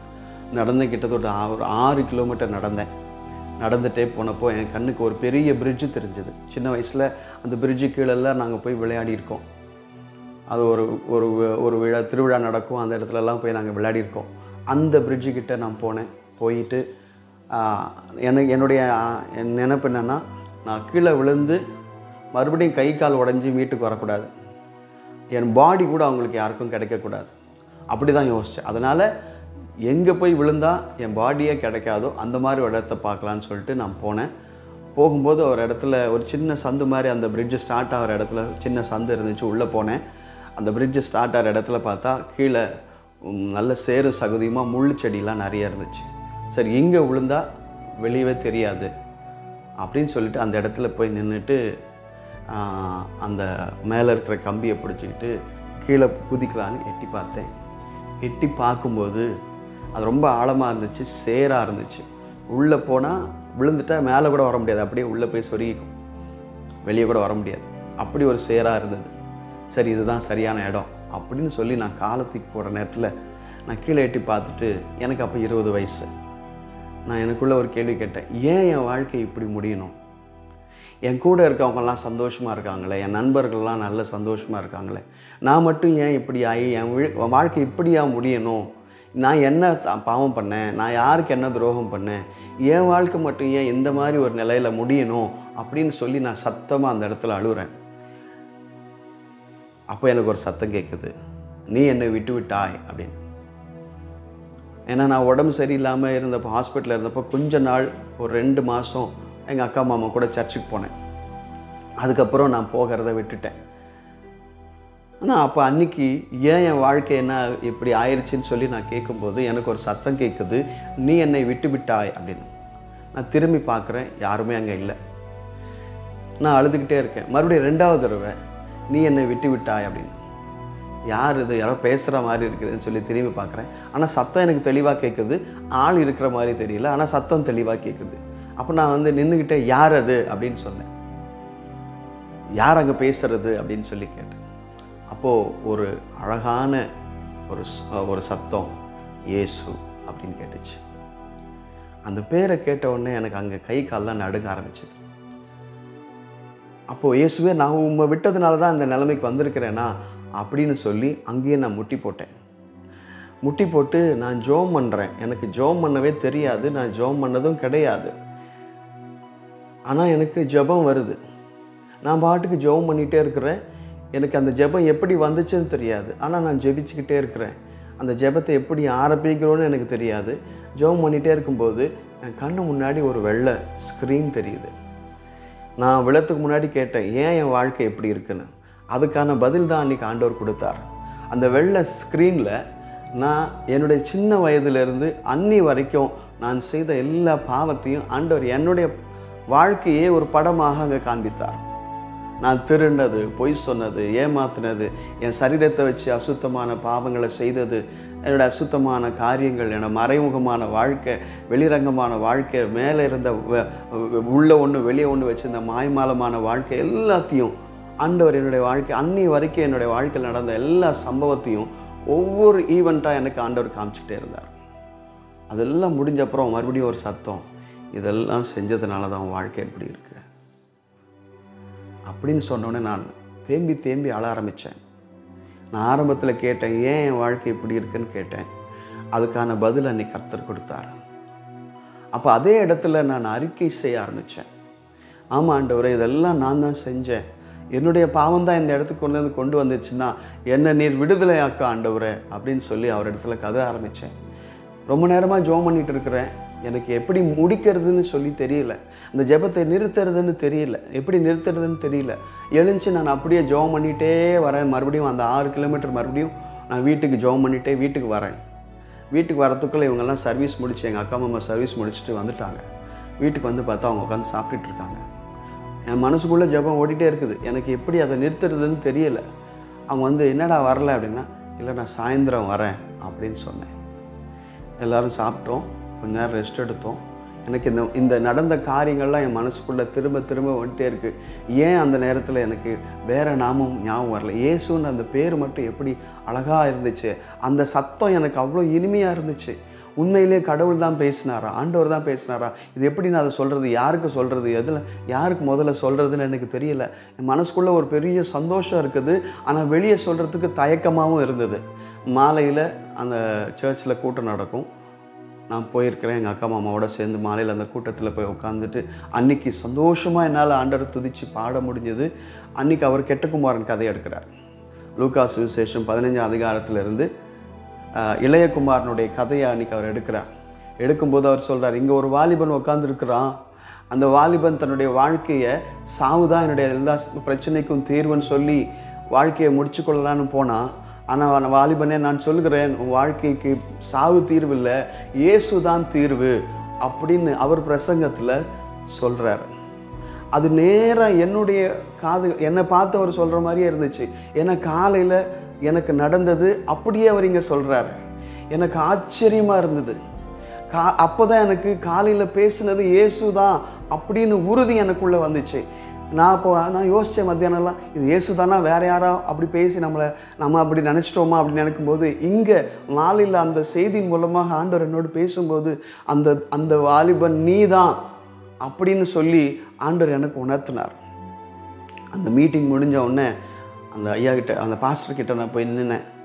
பாஸ்டர், நீங்கள் ஒரு பையனை பற்றி சொன்னீங்களேன்னா, யாருப்பா, எந்த பையனை பற்றி நான் பேசினேன், எனக்கு தெரியலையப்பா. இல்லை பாஸ்டர், நீங்கள் பிரசங்கத்தில் சொன்னீங்க இந்த மாதிரி சாகர் தான் தீர்வு நினச்சி. இல்லைப்பா, நான் ஒரு இல்லஸ்ட்ரேஷனுக்காக அதை சொன்னேன், சும்மா ஒரு இதுக்காக சொன்னேன். எனக்கு நிறைய வாலிபர் அப்படி இருக்காங்க. அந்த மாதிரி தான் ஐயா நான் இருந்தேன் அப்படின்னு. என்ன தம்பி சொல்கிறேன் அப்படின்னு. இன்றைக்கி காலையில் 10:30 மணிக்கு நான் சாக தான் போனேன். அங்கே எனக்கு ஆண்டவர் பேசினார், அவருடைய சத்தத்தை நான் கேட்டேன் அப்படின்னு சொன்னவன் அவர் கண்ணில் தண்ணி வந்து அவர் என்னை கட்டி பிடிச்சிக்கிட்டு அவர் சொன்னார், தம்பி, ஆண்டவர் என்னை ரொம்ப நேசிக்கிறாரு, உன் வாழ்க்கையில் அவர் ஒரு நோக்கம் வச்சுருக்கிறார், நீ ஆண்டவரை விட்டுறாத அப்படின்னு சொன்னேன். இதை சொன்ன உடனே எங்கள் பக்கத்தில் இருந்த அக்காலாம் மாமாலாம் ஆச்சரியப்பட்டாங்க. என்னடா சொல்கிறேன்னு. யாருக்குமே நான் சொல்லலை. மாலையில் அவன் பாஸ்டர்கிட்ட தான் நான் சொன்னேன். அப்புறம் வீட்டுக்கு வந்த பிறகு எல்லாத்தையும் விவரமாக நடந்ததெல்லாம் சொன்னேன். இந்த மாதிரி நான் போனேன், ஆண்டவர் என்னோடு பேசினார், என் பாவத்தெல்லாம் காமிச்சார். அன்னையிலேருந்து என்னுடைய வாழ்க்கையில் மாற்றம் வர ஆரம்பித்தது. வேதம் எனக்கு ரொம்ப சந்தோஷமானதாக மாறிடுச்சு. பைபிள் படிக்க படிக்க ஆண்டவர் என்னோடு பேசுகிற காரியங்களை நான் பார்க்க பார்க்க எனக்கு ரொம்ப சந்தோஷம். என் வாழ்க்கையில் பயம், அது வரைக்கும் சந்தோஷம்னா என்னன்னு தெரியாமல் இருந்தது. சினிமா பார்க்கறது தான் சந்தோஷம், பெண்கள் பின்னாடி சுற்றுறது தான் சந்தோஷம், என் இஷ்டப்படி வாழ்கிறது தான் சந்தோஷம்னு நினச்சிட்டு இருந்தேன். ஆனால் அன்னிலேருந்து எனக்கு வேதத்தை வாசிக்க அவ்வளவு சந்தோஷம், அவ்வளவு பூரிப்பு, அவ்வளவு ஆனந்தமாக எனக்கு இருந்துச்சு. தினந்தோறும் வேதத்தை வாசிக்க ஆரம்பித்தேன். ஜெபிக்கிற நேரம் எனக்கு அவ்வளவு இன்பமாக இருந்தது. பாடல் பாடி அவரை துதிக்கிற நேரம் எனக்கு அவ்வளவு சந்தோஷமாக இருந்தது. அது நாள் வரைக்கும் அந்த சந்தோஷத்தை நான் ருசிக்கவே இல்லை. ஆண்டவர் என் இருதயத்தில் வந்தார், ஒரு பெரிய சமாதானத்தை எனக்கு கொடுத்தார். எந்த பயத்துக்காக நான் ஓடி அலைஞ்சு அதிலிருந்து விடுபடணும்னு ஆசைப்பட்டனோ அந்த பயம் என்னை விட்டு நீங்க ஆரம்பிச்சது. என்னால் தனியாக ஒரு ரூமில் உட்காந்துட்டு முழங்காலில் நின்று என்னால் ஜெபிக்க முடிஞ்சது. அதுக்கு முன்னாடிலாம் தனியாக ஒரு ரூமில் என்னால் இருக்கவே முடியாது. ஆனால் தேவன் என்னுடைய வாழ்க்கையில் அந்த பயத்தை நீக்கினார். ஆண்டவர் காமிச்ச எல்லா பாவத்தையும் நான் அறிக்கை செய்ய ஆரம்பித்தேன். ஒவ்வொரு பாவத்தையும் நான் அறிக்கை செய்து, ஆண்டவரே இந்த பாவியை நீர் மன்னியும் அப்படின்னு சொல்லி ஆண்டவர்கிட்ட பேசும்படி கேட்டேன். ஆண்டவர் என்னோட ஏசாயா 44:22 மூலமாக பேசினார். உன் மீறுதல்களை மேகத்தை போலவும் உன் பாவங்களை கார்மேகத்தை போலும் அகற்றிவிட்டேன், என்னிடத்தில் திரும்பு, உன்னை நான் மீட்டு கொண்டேன்னு சொன்னார். நான் பைபிளை திறந்தோன்னே முதல்ல அந்த வசனம் என் கண்ணில் பளிச்சுன்னு பட்டது. அது வசனம் எங்கே இருக்குன்னு தெரியாது, ஏசாயா புஸ்தகம் என்னாலே தெரியாது, அதில் எத்தனை அதிகாரம் இருக்குன்னு தெரியாது, அந்த அதிகாரத்தில் இந்த வசனம் இருக்கிறதே தெரியாது. ஆனால் ஆண்டவர் என்னோடு பேசினார். அந்த வசனத்தை நான் வாசிக்க என் இருதயத்துக்குள்ளே ஒரு பெரிய சமாதானம், பெரிய சந்தோஷம், எகிரி குதிக்கணும் போல இருந்துச்சு, கத்தணும் போல இருந்தது. ஆண்டவர் என்னை ரட்சித்தார். பாவத்திலேருந்து அந்த பாவ பாரத்திலிருந்து எனக்கு விடுதலை கிடைச்சிது. அதுக்கப்புறமா ஒவ்வொரு நாளும் தேவனுடைய வார்த்தைகளை வாசித்து நான் வளர ஆரம்பித்தேன். இதெல்லாம் முடிஞ்சோடனே நான் சென்னைக்கு போக வேண்டிய சூழ்நிலை வந்தது. அது வரைக்கும் நான் ஆந்திராவில் நெல்லூரில் தான் இருந்த எல்லா வசனங்களையும் கேட்டேன். இப்போ நான் சென்னைக்கு போனோம். சென்னையில் யாருமே எனக்கு தெரியாது, எந்த சபைன்னு எனக்கு தெரியாது, அங்கே யாரையுமே எனக்கு பழக்கம் இல்லை. அங்கே நான் இருந்தபோது கடைசி நாள் கூட்டத்துக்காக ஒரு ஸ்பெஷல் ப்ரீச்சர் அன்றைக்கி நெல்லூருக்கு வந்திருந்தவர். அன்றைக்கி சண்டே தான் நானும் கிளம்புறேன். காலைல சர்வீஸ் முடிச்சுட்டு திங்கக்கிழமை நான் போகிறேன். சண்டே மார்னிங் சர்வீஸும் ஈவினிங் சர்வீஸும் முடிச்சுட்டு திங்கக்கிழமை நான் காலைல ட்ரெயினில் போயிட்டுருக்கும்போது ஞாயிற்றுக்கிழமை பிரசங்கம் பண்ண அதே பிரசங்கியார், அவரும் சென்னையிலேருந்து வந்திருக்கிறவர், அவர் அந்த ட்ரெயினில் பிரயாணம் பண்ணியிருக்கார். எனக்கு தெரியாது. நான் நடுவில் போயிட்டுருக்கும்போது நான் உட்காந்துட்டு கவலைப்பட்டுகிட்டே போகிறேன், என்ன பண்ண போகிறேன்னு தெரியல ஆண்டவரே, எப்படி போகிறது யாருமே எனக்கு தெரியாது, இது வரைக்கும் சென்னையில் எந்த சர்ச்சுக்கும் நான் போனதில்லை, எனக்கு உதவி செய்யுங்கன்னு சொல்லி நான் ஆண்டுகிட்ட கதறிட்டு இருக்கிறேன். அப்போ திடீர்னு பார்த்தா அந்த பாத்ரூம் வழியாக அந்த ப்ரீச்சர் போனார். கடகடன்னு அவர் பின்னாடியே போனேன். அவர் போயிட்டு வெளியே வர வரைக்கும் அங்கேயே காத்துட்டு இருந்தேன். அவர் வந்ததும், அங்கிள் நான் நேற்று உங்களை சர்ச்சில் பார்த்தேன். அவருக்கு, ஓ அப்படியே தம்பி, நான் உன்னை பார்க்கலையே தம்பின்னு. நான் உங்ககிட்ட பேசினேன், உங்ககிட்ட ஜோம் பண்ணிக்கிட்டேன் அங்கிள் அப்படின்னோடனே அவர் உடனே உட்காந்து பேசலான்னு சொல்லிட்டு அவர்கிட்ட எல்லாத்தையும் நடந்ததெல்லாம் சொன்னேன். அப்போ அவர் சொன்னார், ஆண்டவர் உன் வாழ்க்கையில் பெரிய காரியம் செய்வார், நீ ஆண்டவரை விடாத. இப்போ நான் எங்கே வர்றது அங்கிள், எப்படி வர்றது அங்கிள்னு அங்கிள் எனக்கு எல்லாத்தையும் சொல்லி கொடுத்தாங்க. அந்த ஐயா எனக்கு எல்லாத்தையும் சொல்லி கொடுத்து, நீ இங்கே வா, அந்த இடத்துக்கு வா அப்படின்னு சொன்னோடனே கரெக்டாக என்னை ஆண்டவர் நடத்தினார். அதுக்கப்புறம் என்னுடைய எல்லா பிரச்சனைகளையும் அந்த ஐயாட்ட சொல்லி எல்லாம் நான் ஜோம் பண்ணிவிட்டு கொஞ்சம் கொஞ்சமாக நான் ஆவிக்குரிய வாழ்க்கையில் வளர ஆரம்பித்தேன். ஆனால் வீட்டில் சூழ்நிலைகள் நான் நினச்ச மாதிரி இல்லை. நான் ஆலயத்துக்கு போகிறதுக்கு அவங்க ஒத்துக்கலை. அப்போ வீட்டில் இருக்கும்போதெல்லாம் எனக்கு காலை ஜெபம் எங்கன்னா பாத்ரூமில் தான். காலையில் எழுந்தோன்னே ப்ரஷ் எடுத்துக்கிட்டு நேராக பாத்ரூம் போயிட்டு டேப்பை திறந்துட்டு அந்த பக்கெட் பக்கத்துலேயே முட்டி போட்டு கிட்டத்தட்ட ஒரு அரை மணி நேரம் ஜோம் பண்ணிவிட்டு அதுக்கப்புறம் பல்ல தேய்ச்சிட்டு வருவேன். என்னடா பல்ல தேய்க்கிறதுக்கு அரை மணி நேரமா அப்படின்வாங்க. அவங்க என்ன சொன்னாலும் நான் கவலைப்பட மாட்டேன், நான் ஜோம் பண்ணிட்டு வருவேன். அப்படித்தான் என்னுடைய காலை ஜெபமெல்லாம் இருந்துச்சு. எனக்கு பைபிள் படிக்கணும்னு ரொம்ப ஆசை. பைபிள் படிக்க விட மாட்டாங்க. அதனால் பைபிளை மறைச்சி கொண்டு போயிட்டு பக்கத்தில் ஒரு பார்க் ஒன்று இருக்குது, அந்த பார்க்கில் போய் உட்காந்துக்கிட்டு மணிக்கணக்காக பைபிளை படிச்சுட்டு ஜோம் பண்ணுவேன். அந்த நேரம் எனக்கு ரொம்ப சந்தோஷமாக இருக்கும். அது வரைக்கும் நண்பர்களோட சுற்றினப்போ, நான் என்னுடைய இஷ்டப்படி சுற்றினப்போ கிடைக்காத சந்தோஷம்லாம் அவருடைய பாதத்தில் உட்காந்து அவருடைய நாமத்தை உச்சரித்து அவருடைய வார்த்தையை வாசிக்கும்போது, அவரை நோக்கி ஜெபிக்கும்போது எனக்கு அவ்வளவு சந்தோஷமாக இருந்தது, அவ்வளவு பூரிப்பாக இருந்தது. அத்தனை இனிமையான நேரங்களை ஆண்டவர் எனக்கு கொடுத்தார். ஆனால் வீட்டில் சூழ்நிலைகள் அப்படி இல்லை. நிறைய பிரச்சனைகள் வந்துச்சு, நிறைய காரியங்கள் நடந்தது. ஆனால் ஒரே ஒரு சம்பவத்தை மட்டும் நான் உங்களுக்கு சொல்ல விரும்புகிறேன். 1993 நான் ஆண்டவரை ஏற்றுக்கிட்டேன். 94 ஒவ்வொரு நான் அதுக்கு முன்னாடியே என்னுடைய பிராமண ஐதீகத்தின்படி எனக்கு பூனல் கல்யாணம் நடந்துச்சு. 1991 நடந்துச்சு. நான் பூனல் போட்டுட்டு இருந்தேன். ஆண்டவர் ஏற்றுக்கிட்ட அப்புறம் அதை எடுத்துட்டாலும் அதை தூக்கி போட பயம். ஒரு இடத்துல வீட்டில் ஒழிச்சு வச்சுருந்தேன். ஏன்னா என்றைக்காவது அப்பா அம்மா கேட்டாங்கன்னா போட்டுக்கலாம் அப்படின்னு சொல்லி முழுசு தூக்கி போடுறதுக்கு பயமாக இருந்தது. ஒரு நாள் அந்த ஒவ்வொரு வருஷமும் எங்களுக்கு அந்த ஆவணி ஆவட்டம்ங்கிற ஒரு பண்டிகை வரும். அந்த பழைய பூனல் எடுத்துகிட்டு புது பூனல் போடுவாங்க. அதுக்கு நாங்கள் எல்லோரும் காலையில் கோயிலுக்கு போயிட்டு அந்த இடத்துல போய் அந்த பழைய பூனல் எடுத்துகிட்டு அந்த புது பூனலை போட்டுட்டு வரணும். இது ஒரு சாங்கியம் எங்களுக்கு நடக்கும். 1994 வருஷம் அது ஒரு ஞாயிற்றுக்கிழமை வந்துருச்சு. ஞாயிற்றுக்கிழமை நான் சர்ச்சுக்கு போனோம். அப்போ சனிக்கிழமை அது வரைக்கும் எங்கள் அம்மாவுக்கு மட்டும்தான் நான் சர்ச்சுக்கு போகிறதுன்னு தெரியும். அவங்க அம்மாக்கிட்ட பர்மிஷன் வாங்கி ஞாயிற்றுக்கிழமை காலையில் போகிறதுக்கு மட்டும் பர்மிஷன் வாங்கியிருந்தேன். மற்ற நேரத்தில் அவங்களுக்கு தெரியாமல் தான் போயிட்டு இருந்தேன். அப்போ அன்றைக்கி எங்கள் அம்மாவும் அப்பாவும் 2 பேர் அப்பாவுக்கு அப்போ தான் எனக்கு தெரியும். நேராக எங்கிட்ட கேட்டேன், இத்தனை நாள் நீ சர்ச்சுக்கு போகிறேன்னு எனக்கு தெரியாது. அவங்க அம்மா சொல்கிறாங்க, இத்தனை நாள் போனது போயிட்ட, ஆனால் இனிமேட்டு போகக்கூடாது. நாளைக்கு காலைல நீ சர்ச்சுக்கு போகலனா நீ கோயிலுக்கு வரணும், நீ அந்த பூனலை மாற்றிக்கணும் அப்படின்னா. இல்லைப்பா நான் வரமாட்டேன், என்னை மன்னிச்சிருங்க அப்படின்னு சொன்னேன். அவ்வளோதான். 2 பேரும் பயங்கரமாக கோவமாக சத்தம் போட்டாங்க, திட்டினாங்க, அடித்தாங்க, அழுதாங்க. நீ நாளைக்கு வரலன்னா நாங்கள் 2 பேருமே செத்து போயிடுவோம், ஏன்னா எங்கள் மானம் போயிடும். எல்லோரும் கேட்பாங்க, உன் பிள்ளை இப்படி கிறிஸ்தவன் ஆகிட்டானா, கீழ் ஜாதியில் போயிட்டானா அப்படின்னு சொல்லி எங்களை பேசுவாங்க. எங்களுக்கு அந்த அவமானத்தெலாம் தாங்க முடியாது, நாங்கள் சாகிறோம், அதுக்கப்புறம் நீங்கள் வேணா போய்க்கோ அப்படின்னு சொல்லி 2 பேரும் சொல்லிவிட்டு சத்தமாக என்னை திட்டிட்டு போயிட்டாங்க. எனக்கு எங்கே போகிறதுன்னு தெரியல, என்ன பண்ணுறதுன்னு தெரியல. நான் எப்பவுமே போய் பைபிள் வாசிக்கிற அந்த பார்க்குக்கு நான் போயிட்டேன்.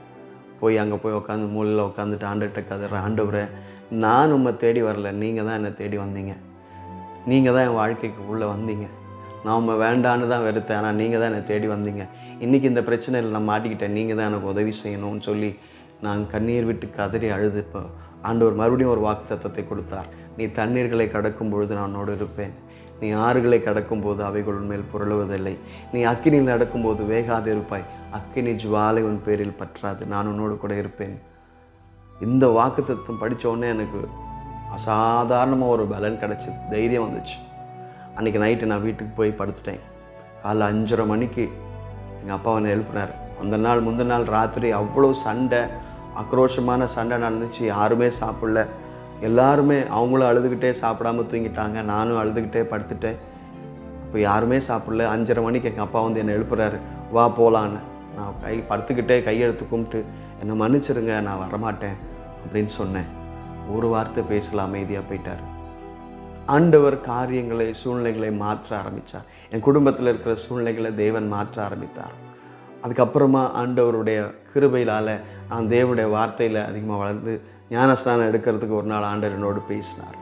1996 ஜனவரி மாதம் நான் மே மாதம் 1996 மே மாதத்தில் என்னுடைய ஞானஸ்நான ஆராதனை நடந்தது. அந்த ஞானஸ்நானத்துக்கு போகும்போது கூட என்கிட்ட போடுறதுக்கு, அதாவது தண்ணியில் முங்கி ஏஞ்சி எடுக்கிறதுக்கு எனக்கு வேறு ட்ரெஸ் இல்லை, போட்ட ட்ரெஸ்ஸோடையே போய் எடுக்கணும். அப்போ அங்கேருந்த ஒரு பைபிள் காலேஜ் ஸ்டூடெண்ட்டு அவர் தன்னுடைய ட்ரெஸ்ஸை கொடுத்து, என் ட்ரெஸ்ஸை போட்டு நீ பேப்டிசம் எடுத்துக்கோ, அதுக்கப்புறம் முடிஞ்சப்புறம் நீ உன் ட்ரெஸ்ஸை போட்டுக்கோ அப்படின்னு சொன்னார். அப்போ அப்படித்தான் நான் என்னுடைய ஞானஸ்நானமும் எடுத்தேன். ஞானஸ்நானம் எடுத்த பிறகு நான் கொஞ்சம் கொஞ்சமாக தேவனுடைய ஊழியத்தில் பங்கு பெற ஆரம்பித்தேன். நான் இங்கே இருந்த சபையில் கிராம ஊழியத்துக்கு போவாங்க. ஒவ்வொரு மாதமும் ஒரு 15 பேர் சகோதரராக காலையில் ஒவ்வொரு மாதம் ஏதாவது ஒரு சனிக்கிழமையில் சாப்பாடு கட்டிக்கிட்டு ஒரு வேன் வாடகை பேசிக்கிட்டு ஒவ்வொரு கிராமங்களுக்கு சென்று தேவனுடைய வார்த்தையை சுவிசேஷங்களை சொல்கிறது வழக்கம். அப்போ நான் அந்த குழுவோடு சேர்ந்து கொண்டு நான் முதல்ல கிராமங்களுக்கு சென்று ரோட்டில் நின்று சாட்சி கொடுக்க ஆரம்பித்தேன். அப்படி அவங்களோட போக போக என்னுடைய வாழ்க்கையில், ஜெப வாழ்க்கையில் நான் வளர ஆரம்பித்தேன். தேவ வசனங்களில் வளர ஆரம்பித்தேன். ஆண்டவர் என்னோடு நிறைய காரியங்களை பேசி எனக்கு ஆண்டவருடைய காரியங்களை ஆண்டவர் கற்றுக் கொடுத்திருந்தார். ஊழியத்தில் பங்கு பெற்றிருந்தேன். நிறைய ரிட்ரீட்ஸ்க்கு, நிறைய கூட்டங்களுக்கு போய் அந்தந்த இடத்துலலாம் சாட்சி கொடுக்கலாம் தேவன் உதவி செய்தார். இப்படி சின்ன சின்ன ஊழியங்கள்லாம் நான் பங்கு பெற்று கொண்டே இருந்தேன். அப்போது ஒரு ஊழியக்காரர் எங்களுக்கு எங்கள் டீமுக்கு சொன்னார், நீங்கள் புது இடங்களுக்கு போங்க, சபையே இல்லாத இடங்களுக்கு போய் அப்படிப்பட்ட கிராமங்களுக்கு போய் நீங்கள் ஊழியத்தை தொடங்குங்க. 2 பேராக போய் அந்த இடத்துல நீங்கள் ஊழியத்தை தொடங்குங்க. எந்த இடத்துல சபை இல்லையோ அந்த இடத்துல போய் நீங்கள் ஊழியம் செய்யுங்க அப்படின்னு சொல்லி ஒரு ஆலோசனை கொடுத்தார். அப்போது நாங்கள் எல்லோரும் சேர்ந்து குழுவாக ஜெபித்து ஆண்டவர் எங்கள் குழு தலைவருக்கு மதுராந்தகம் என்கிற ஒரு இடத்த ஆண்டவர் அவங்களுக்கு உணர்த்தினார். அதுக்கப்புறம் நாங்கள் மதுராந்தகம் பகுதியில் கிராமங்களுக்கு சென்று ஊழியம் செய்யும்படியாக 2002ஆம் வருடம் நான் கிராம ஊழியங்களுக்கு போக ஆரம்பித்து அந்த 2002ஆம் வருஷம் மதுராந்தகம் என்ற ஊழியத்தில் நான் போக ஆரம்பித்தேன். அங்கே போனதும் ஆண்டவர் அங்கே பழைய அற்புதங்களை செஞ்சார். அற்புதங்களை செய்ய ஆரம்பித்தார், அதிசயங்களை செய்ய ஆரம்பித்தார். அநேகர் பிசாசு பிடித்தவங்க குணமானாங்க. நாங்கள் ஜெபம் பண்ணிட்டு போனோம். ஆண்டவரை எந்த கிராமத்தில் எங்களுக்கு வந்து நீங்கள் இயேசுவை பற்றி தெரியாது வந்து சொல்கிறாங்களோ அந்த கிராமத்துக்கு நாங்கள் போகிறோம், தொடர்ந்து அங்கே ஊழியத்தை நடத்தலாம் அப்படின்னு நாங்கள் எல்லோரும் சேர்ந்து ஜெபம் பண்ணோம். அதே மாதிரி நாங்கள் போன இடத்துல 2 இடத்துல அந்த மாதிரி கேட்டாங்க, எங்களுக்கு இயேசுவை பற்றி தெரியாது, நீங்கள் வந்து இயேசுவை பற்றி சொல்லுங்கள் அப்படின்னு சொல்லி என்கிட்ட கேட்டுக்கிட்டாங்க. அவங்க கேட்ட பிறகு நாங்கள் அப்போ முடிவு பண்ணிவிட்டு சரி இந்த இடங்களில் கிராம ஊழியத்தை செய்வோம், தொடர்ந்து வந்து செய்வோம்னு சொல்லிட்டு நாங்கள் எல்லாரும் வந்துட்டோம். இதுக்கிடையில் என்னுடைய திருமண காரியத்தை நான் உங்களுக்கு சொல்ல மறந்துட்டேன். நான் இப்படி வளர்ந்து கொண்டு இருக்கிற நேரத்தில் என்னுடைய வாலிப பருவம் வந்தப்போ, எனக்கு திருமண வயது வந்தப்போ எங்கள் அப்பா அம்மா திருமணம் பண்ணோண்டா உங்கள் பாஸ்டர்கிட்ட சொல்லணுமா, எப்படி பண்ணுமோ, கிறிஸ்தவ முறைப்படியே நீ பண்ணிக்கோ அப்படின்னு சொல்லி அவங்களே வந்து என்கிட்ட கேட்டாங்க. அப்போ எங்களுடைய தலைமை போதகர்கிட்ட போய் அவர்கிட்ட போகிறதுக்கே ஒரு பெரிய ஸ்லாக்கியம் கிடச்சிது. அந்த பாக்கியம் எனக்கு கிடச்சப்போ ஒரு நாள் அவரை போய் நான் பார்த்தப்போ, தம்பி நான் உனக்கு சொல்கிறேன், நீ போய் ஜெபம் பண்ணு அப்படின்னு சொல்லி ஒரு நாள் சொன்னார். ஒரு நாள் கூப்பிட்டு இந்த மாதிரி ஒரு பெண் இருக்கா, நீ போய் ஆண்டுகிட்ட கேட்டு ஆண்டு சித்தம் என்னன்னு கேட்டுட்டு வா அப்படின்னு சொன்னார். அவர் பேர் சொல்லலை, ஊர் சொல்லலை, ஃபோட்டோலாம் கொடுக்கல. நீ போய் ஜெபம் பண்ணி ஆண்டுகிட்ட கேள் அப்படின்னு சொன்னார். அந்த ஊழியக்காரர் எங்களுக்கு அப்படி கற்றுக் கொடுத்தார். நாங்கள் இருந்த சபையில் எங்களுக்கு அப்படி கற்றுக் கொடுத்தாங்க. நாங்கள் போனேன், நான் போய் ஜெபம் பண்ணேன். ஆண்டவரே உங்களுடைய பிள்ளை எப்படி சொல்கிறாங்க, நான் என்ன பண்ணுறது? ஆண்டவர் என்னோடு பேசினார். அந்த வாக்குத்தத்தத்தை அவர்கிட்ட கொண்டு போய் காமிச்சேன். சரி தம்பி, நான் அந்த பொண்ணுக்கிட்டையும் சொல்கிறேன், விஷயத்தை சொல்லி நான் உங்களுக்கு அடுத்த தடவை வரும்போது உங்களுக்கு விஷயத்தை சொல்கிறேன்னு சொல்லி அவர் வெளிநாடுகளுக்கு ஊழியத்துக்கு போயிட்டார். அவர் ஒரு 3 மாதம் கழித்து மறுபடியும் வந்து மறுபடியும் ஒரு நாள் என்னை கூப்பிட்டு பிடிச்சார். நான் போனேன். ஆண்டவர் வந்து அந்த பிள்ளைக்கும் பேசிட்டாருப்பா, உனக்கும் ஆண்டவர் பேசிட்டாரு, நீ டேட்டை ஃபிக்ஸ் பண்ணிக்கோங்க, மற்ற காரியத்தெல்லாம் நீ பார்த்துக்கோ அப்படின்னு சொன்னார். யார் பொண்ணு எதுன்னு சொல்லலை. அன்பானவர்களே, தேவனுடைய கிருபையினால் எங்களை திருமணம் 2000 அக்டோபர் மாதம் 13ஆம் தேதி நடந்தது. நாங்கள் கல்யாணத்தை அன்றைக்கி தான் கணவன் மனைவியாக ஒருத்தர் பார்த்துக்கிட்டோம். அந்த மேடையில் தான் பார்த்துக்கிட்டோம். அதுக்கு முன்னாடி நாங்கள் பார்த்ததில்லை, நாங்கள் பழகினதில்லை, நாங்கள் பேசிக்கிட்டதில்லை. யாருன்னு கூட எங்களுக்கு தெரியாது, எந்த ஜாதின்னு தெரியாது, எந்த வீடுன்னு தெரியாது, எந்த டீட்டெயில்ஸும் தெரியாது. ஆனால் தேவன் இது வரைக்கும் எங்கள் குடும்ப வாழ்க்கையை ஆசீர்வதித்து வந்திருக்கிறார். எனக்கு ஆண்டவர் ஒரு ஆண் பிள்ளையை கொடுத்துருக்கிறார். ஆண்டவர் ஊழியத்தில் இது வரைக்கும் நடத்தி வந்திருக்கிறார். இது என்னுடைய திருமணத்தினுடைய காரியம். இதுக்கப்புறம் ஊழியத்தில் போயிட்டுருக்கும்போது 2002 அந்த கிராம ஊழியத்துக்கு நாங்கள் போனோம். அங்கே ஆண்டவர் அற்புதம் செஞ்ச பிறகு 2 கிராமத்துக்கு நாங்கள் தொடர்ந்து ஊழியத்துக்கு போகும்படியாக ஆண்டவர் காமிச்சார். இப்போ 2 பேரை அனுப்பணும். அந்த தலைவர் ஜெபம் பண்ணிகிட்டு இருக்கிறார். அந்த எங்கள் குழுவோட தலைவர் ஜெபம் பண்ணிகிட்டு இருக்கிறார். நாங்கள் அந்த ஊழியத்தை முடிச்சுட்டு திரும்பி வரும்போதே ஆண்டவர் சொன்னார், நீ இந்த இடத்துக்கு வரணும் அப்படின்னு சொன்னார். நான் இப்போ சொன்னேன், ஆண்டவரே நான் எல்லாம் அந்த அளவுக்கு விசுவாசத்தில் இல்லை, என்னை விட முன்னாடி ரட்சிக்கப்பட்டவங்க எத்தனையோ பேர் எங்கள் குழுவில் இருக்கிறாங்க, அவங்கள அனுப்புங்க. நான் எனக்கு அவ்வளோ அனுபவம் இல்லை, ஊழியத்தெல்லாம் செய்கிறதுக்கெல்லாம் அனுபவம் இல்லை, நான் இப்போ தான் சின்ன ஊழியெல்லாம் செஞ்சிட்ருக்கேன், ஆண்டவரே என்னை வேண்டாம், என்னை விட்டுருங்க அப்படின்னு. ஆனால் அந்த சனிக்கிழமை இரவுலேருந்து அந்த ஞாயிற்றுக்கிழமை திங்கக்கிழமை வரைக்கும் ஆண்டவர் என்னோடு பேசிகிட்டே இருந்தார். நீ தான் போகணும், அந்த ஜனங்களை அப்படியே விட்டுருவியா? அவர் சொன்னது திரும்ப ஆவியானவர் என்னோடு பேசின காரியம்னா, அந்த மக்களை அப்படியே விட்டுருவியா? அந்த மக்களுக்கு யார் சொல்லுவாங்க? அந்த மக்களுக்கு யார் விடுதலை கொடுப்பாங்க? நீ போய் சொல்லாமல் வேறு யார் சொல்லுவாங்க? நீ தான் சொல்லணும். ஆண்டவரே என்னால் முடியாது, எனக்கு தகுதி இல்லை, நான் எங்கள் அப்பா அம்மா இன்னும் விக்கிராராதனை செஞ்சுட்டு இருக்கிறாங்க, எனக்கு அந்த தகுதி இல்லை, நான் அந்த அளவுக்கு விசுவாசத்தில் இல்லை, என்னால் முடியாத ஆண்டவரே. அப்பொழுது நான் ஜெபம் பண்ணிகிட்டு இருக்கேன். ஆண்டவர் திரும்ப இதே பேசுகிறார். இப்போ செவ்வாய்க்கிழமை, திங்கக்கிழமை, ஞாயிறு, திங்கள், செவ்வாய்க்கிழமை காலையில் வரைக்கும் இதே போராட்டம் என் மனசுக்குள்ளே. அப்போ நான் செவ்வாய்க்கிழமை காலையில் அதிகாலை ஜெபத்தில் நான் ஆண்டுகிட்ட ஒப்பு கொடுத்தேன். சரி ஆண்டவரே, நீங்கள் சொல்கிற மாதிரி நான் போகிறேன், ஆனால் யாருக்கும் நான் போகிறேன்னு சொல்ல மாட்டேன், நீங்கள் தான் சொல்லணும் அப்படின்னு சொல்லிவிட்டு நான் அவர்கிட்ட ஜெபம் பண்ணிவிட்டு ஒப்பு கொடுத்தேன். 11 மணிக்கு என் குழு தலைவர் எனக்கு ஃபோன் பண்ணுறாரு. உங்ககிட்ட பேசணும் தம்பி, வா அப்படின்னாரு. அவர் வீடு வந்து 2வது மாடியில் இருக்குது. அவர் வீட்டுக்கு நான் போயிட்டுருக்கேன். படிக்கட்டு ஏறும்போது ஆண்டவர் சொல்கிறாரு, அவர் இதுக்கு தான் கூப்பிடுறாரு, நீ மாட்டேன்னு சொல்லக்கூடாது. அப்போ கூட நான் சொன்னேன், ஆண்டவரே நானாக சொல்ல மாட்டேன், அவராக சொன்னால் தான் நீங்கள் சொன்னதை மாதிரி நான் எடுத்துப்பேன். அவர் சொன்னார்னா நான் இதுக்கு ஒத்துக்கிறேன், ஆனால் நானாக இதை பற்றி யாருக்கும் சொல்ல மாட்டேன், அவருக்கு சொல்ல மாட்டேன். நான் வீட்டுக்குள்ளே போனேன். அவர் பேசிகிட்டே இருந்துட்டு கொஞ்சம் நேரம் பொறுத்து, தம்பி நான் ஜெபம் பண்ணேன், ஆண்டவர் ஒன்று அனுப்ப சொல்கிறாரு, நீ போறியா அப்படின்னார். எனக்கு ரொம்ப ஆச்சரியமாக இருந்துச்சு, அதிசயமாக இருந்துச்சு, எப்படி இது அப்படின்னு. ஆனால் ஆண்டவர் அந்த நாட்களில் உதவி செய்தார். முதல்ல நாங்கள் 2 சகோதரர்களாக, இன்னொரு சகோதரன் நானும் சேர்ந்து 2002 அந்த கிராமங்களுக்கு போக ஆரம்பித்தோம். முதல்ல நாங்கள் தனியாக போய் அந்த கிராமங்களில், அப்போது அந்த நாட்களில் 2002 அந்த கிராமத்துக்கு சரியான பஸ் வசதி கிடையாது. ஆனால் அப்போ நாங்கள் சென்னையிலேருந்து நாங்கள் இருக்கிற இடத்துலேருந்து அந்த இடத்துக்கு மதுராந்தகத்தில் அந்த கிராமத்துக்கு போகிறதுக்கு கிட்டத்தட்ட 100 கிலோமீட்டர். அப்போ சரியான பஸ் வசதி இல்லைன்னு சொல்லி நாங்கள் 2 பேரும் பைக்கில் தான் போனோம். தொடர்ந்து ஒரு 6 மாதம் சென்னையிலேருந்து மதுராந்தகம் நாங்கள் பைக்கில் தான் போய் அந்த மக்களோட பேசி ஜெபம் பண்ணி அங்கே ஊழியத்தை நடத்திட்டு இருந்தோம். அப்புறம் தேவனுடைய கிருபையினால் கொஞ்சம் கொஞ்சமாக அந்த ஊழியத்தில் ஆண்டவர் கிரியை செய்ய ஆரம்பித்தார். 2006 நாங்கள் அங்கே சொந்தமாக ஒரு இடத்த தேவ கிருபையினாலே வாங்கினோம். அதுக்கப்புறம் எங்கள் சொந்த பணத்தெல்லாம் போட்டு அங்கே ஒரு சின்ன ஹால் மாதிரி, ஒரு சின்ன ரூம் மாதிரி கட்டினோம். அந்த ரூமில் முதல்ல கூட்டங்களை ஆரம்பித்து மக்களை சேர்க்க ஆரம்பித்தோம். கொஞ்சம் கொஞ்சமாக மக்கள் வர ஆரம்பித்தாங்க. ஒரு குடும்பத்தில் ஒரு தம்பிமார் ரட்சிக்கப்பட்டாங்க. அந்த குடும்பங்கள் ரட்சிக்கப்பட்ட பின்பு கொஞ்சம் கொஞ்சமாக அந்த இடத்துல ஆண்டவர் ஊழியங்களில் ஆசீர்வதிக்க ஆரம்பித்தார். இன்றைக்கி அந்த இடத்துல கிட்டத்தட்ட ஒரு 40-50 பேர் தேவனுடைய கிருபையினால் ஒரு ஆண்டவர் ஆலயத்தை அமைச்சு அங்கே ஊழியம் செய்யும்படியான கிருபை ஆண்டவர் கொடுத்துருக்கிறார்.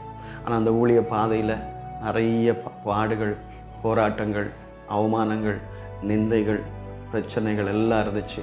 ஆனால் தேவன் எல்லாவற்றிலையும் உதவி செய்தார், என்னை வழி நடத்தினார். 2018 ஒரு நாள் ஆண்டவர் என்னோடு பேசினார், நீ முழு நேரத்துக்கு வரணும். அது வரைக்கும் நான் முழு நேரம் வரணும் அப்படின்லாம் இல்லை. அது வரைக்கும் நான் வேலை செஞ்சுட்டே இருந்தேன். சென்னையில் எங்கள் அப்பா செஞ்ச அதே கம்பெனியில் தான் நான் வேலை செஞ்சுக்கிட்டே தான் இந்த ஊழியத்தெல்லாம் செஞ்சுட்டு இருந்தேன். 23 வருஷம் அந்த இடத்துல நான் வேலை செஞ்சுட்டு இருக்கும்போது ஒரு நாள் ஆண்டவர் என்னோடு பேசினார், நீ முழு நேரத்துக்கு வரணும் அப்படின்னு சொன்னார். அப்போ நான் சொன்னேன், அப்போ என்னோடய பையன் +2 படிச்சுக்கிட்டு இருக்கான், +2 எக்ஸாம் எழுதியிருக்கான். ஆண்டவரே +2 எக்ஸாம் இப்போ தான் எழுதியிருக்கான், அவன் காலேஜ் படித்து அவன் ஒரு இடத்துல செட்டில் ஆகிற வரைக்குமாவது நான் வேலைக்கு போகிறேன் அப்படின்னு சொன்னேன். இல்லை ஆண்டவர் நீ தான் போகணும், இப்போயே வேணும் அப்படின்னாரு. இல்லை ஆண்டவரே எனக்குன்னு சொல்லி எனக்கு ஆண்டவர் ஏப்ரல் மாதம் பேச ஆரம்பித்தார். நான் 3 மாதமாக ஆண்டவரோட போராடிட்டு இருக்கேன், எனக்கு கொஞ்சம் டைம் கொடுங்க, ஒரு 5 வருஷம் டைம் கொடுங்க, அதுக்கப்புறமா நான் வரேன் அப்படின்னு சொன்னால் கூட ஆண்டவர் என்னோட பேசல. அப்படி நான் ஜெபிக்கும்போது ஆண்டவர் பேசலை. மற்ற காரியத்துக்கெல்லாம் ஜெபிக்கிறேன், யாராவது உடம்பு சரியில்லை வருவாங்க, அவங்களுக்கு ஜெபம் பண்ணால் சுகமாகுது. பிரசங்கத்துக்காக ஆண்டவர்கிட்ட வார்த்தை கேட்குறேன், அந்த வார்த்தையை கொடுக்குறாரு, அப்போ பேசுகிறாரு. அப்போ இந்த காரியத்துக்காக ஜெபிக்கும்போது ஆண்டவர் மௌனமாயிறார், எதுவுமே பேச மாட்டார். ஏன் ஆண்டவரே பேச மாட்டீங்க, என்கிட்ட பேசுங்க, சொல்லுங்க அப்படின்னு சொல்லலை. நான் திரும்ப திரும்ப கேட்குறேன், எனக்குள்ள ஒரு பெரிய போராட்டம். அப்போ ஒரு பக்கம் பயம், ஆண்டவர் சொல்லி நம்ம செய்யாமல் போயிட்டா அது ஒரு பெரிய சாபமாக நமக்கு மாறிடுமோ அப்படின்ற ஒரு பயமும் இருந்துச்சு.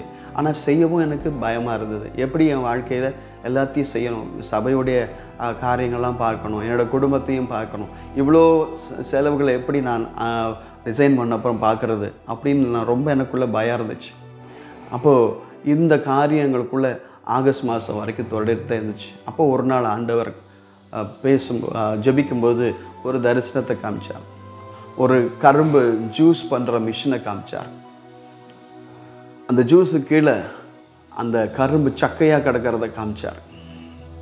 அப்போது மறுபடியும் அதே சத்தம் கேட்டுச்சு, இப்படி தரப்போறியா அவன் வாழ்க்கை எனக்கு அப்படின்னாரு. டக்குன்னு ஏஞ்சி உட்காந்துக்கிட்டேன். இல்லை ஆண்டவரே, நான் சக்கையாக என் வாழ்க்கையை நான் உங்களுக்கு கொடுக்கல, இப்போவே நான் என் வாழ்க்கையை உங்களுக்கு கொடுக்குறேன்னு சொல்லி அன்றைக்கி ஆண்டவர்கிட்ட ஒப்பு கொடுத்து ஜெபம் பண்ணப்போ ஆண்டவர் மறுபடியும் ஒரு வாக்குத்தத்தம் கொடுத்தார். அதுக்கப்புறம் ஆண்டவர்கிட்ட ஒப்பு கொடுத்து என்னுடைய வேலையை 2018 நவம்பர் மாதம் 23ஆம் தேதி நான் என்னோடய ரெசிக்னேஷன் லெட்டர் எழுதி கொடுத்து வீட்டுக்கு வந்தப்போ என் மனைவி அதை முதல்ல ஆரம்பத்தில் வேண்டாம், அதுக்குள்ளே அவசரப்படுறீங்க, நீங்கள் நல்லா ஜெபம் பண்ணி பாருங்கள், நல்லா ஜெபம் பண்ணி பாருங்கள் அப்படின்னு சொன்னாங்க. நான் சொன்னேன், இல்லைம்மா, ஆண்டவர் என்னோட தெளிவாக பேசியிருக்கிறார், வேணா நீ போய் ஜெபம் பண்ணு அப்படின்னு சொன்னப்போ என் மனைவியும் போய் ஜெபம் பண்ணப்போ ஆண்டவர் தெளிவாக அவங்களோடும் பேசினார், அவங்களுக்கும் ஒரு வாக்குத்தத்தத்தை கொடுத்தார். அப்போ அதுக்கப்புறமா நாங்கள் 2 பேரும் சேர்ந்து ஆண்டவருடைய ஊழியத்துக்காக எங்களை ஒப்பு கொடுத்தோம். 2009 நாங்கள் சென்னையிலிருந்து மதுராந்தகத்துக்கு எங்கள் முழு ஃபேமிலியை 3 பேருமா சேர்ந்து அந்த இடத்துக்கு போய் அங்கே ஒரு வாடகை வீட்டில் போய் தங்கணும். எல்லோரும் சொன்னாங்க, வசதியான இடத்த விட்டு கிராமத்துக்கு தான் போகிறீங்க, உன் பிள்ளை படிப்பெல்லாம் என்ன ஆகும், உன் பிள்ளை அந்த கிராமத்துக்காரங்க மாதிரி ஆயிடுவான், சரியாக படிப்பு வராது, அங்கே சரியான ஸ்கூல் கிடையாது, அங்கே சரியான வசதி கிடையாது, சென்னையை விட்டு நீங்கள் போகிறீங்களே அப்படின்னு எல்லோரும் என்ன பேசுனாங்க. என் ஒய்ஃபோட சொந்தக்காரங்கெல்லாம் சில பேர் எங்களை குறித்து ஏளனமாக பேசினாங்க, எங்களை குறித்து சபிச்சாங்க. அது குறித்த காரியங்கள் வந்தபோது அந்த நேரத்தில் மனைவி மிகவும் சோர்ந்தும் போனாள். ஆனால் அந்த சூழ்நிலையும் ஆண்டவர் தாண்டி வரும்படியாக கிருபை கொடுத்தார். அந்த ஊழியத்தில் இந்த நாள் வரையிலும் ஆண்டவர் எங்களை நடத்தி கொண்டு வந்திருக்கிறார். அந்த ஊழியத்தில் எத்தனையோ காரியங்கள், போராட்டங்கள் மத்தியில், தேவைகள் மத்தியில் இன்றைய வரைக்கும் ஆண்டவர் போதுமானவராக இருந்து எங்களுடைய வாழ்க்கையில் இது வரைக்கும் செய்து கொண்டிருக்கிறார். அன்பானவர்களே, இந்த கிறிஸ்து நம்ப தகுந்த தேவன். அவரை நம்பும்போது அவர் நிச்சயமாக நம்முடைய வாழ்க்கையில் பெரிய அற்புதங்களை செய்தார், அதிசயங்களை செய்தார். இன்றைக்கி அந்த இடத்துல தொடர்ந்து ஊழியம் செய்யும்படியாக நானும் என் குடும்பமாக நாங்கள் எல்லோரும் சேர்ந்து தேவனுடைய ஊழியத்தில் பங்கு பெற்றுக்கொண்டிருக்கோம். தேவனை அறிந்தவர்கள் நீங்கள் அந்த ஊழியத்துக்காக ஜெபித்துக் கொள்ளுங்கள். இந்த இயேசு கிறிஸ்து நேற்றும் இன்றும் என்றும் மாறாதவர். அவர் உங்கள் வாழ்க்கையில் கூட ஒரு நோக்கத்தோடு, ஒரு திட்டத்தோடு, ஒரு பெரிய பிளானோடு உங்கள் வாழ்க்கையில் அவர் வர விரும்புகிறார். இந்த நாளில் இந்த சாட்சி உங்களுக்கு ஆசீர்வாதமாக இருக்குமானால் நிச்சயமாகவே தேவன் உங்கள் வாழ்க்கையில் பெரிய அற்புதங்களை செய்வார். கர்த்தர் தாமே உங்களோடு இருப்பாராக. அன்பார்ந்த கிறிஸ்ட் காலிங் டிவி நேயர்களே, மேலும் இது போன்ற உங்களுடைய சாட்சிகளை எங்கள் சேனலில் கொடுக்க விருப்பம் உள்ளவர்கள் எங்களை தொடர்பு கொள்ளுங்கள். தொடர்புக்கு 7200713563. கர்த்தர் உங்களை ஆசீர்வதிப்பாராக.